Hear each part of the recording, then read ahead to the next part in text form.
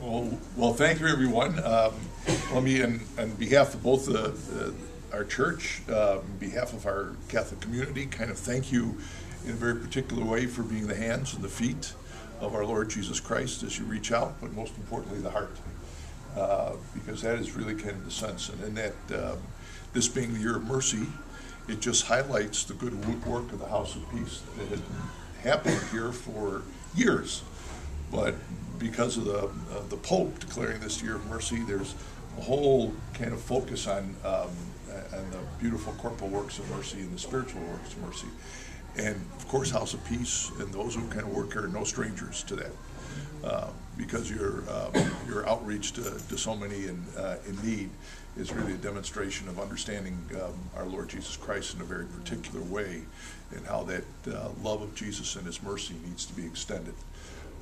And of course, we always remember that we're the first ones to receive that mercy. And especially during this Easter time, we look upon our Lord Jesus Christ and we see what He does for us. And then we ask ourselves what we need to do for others. House of Peace has answered that in a very particular way.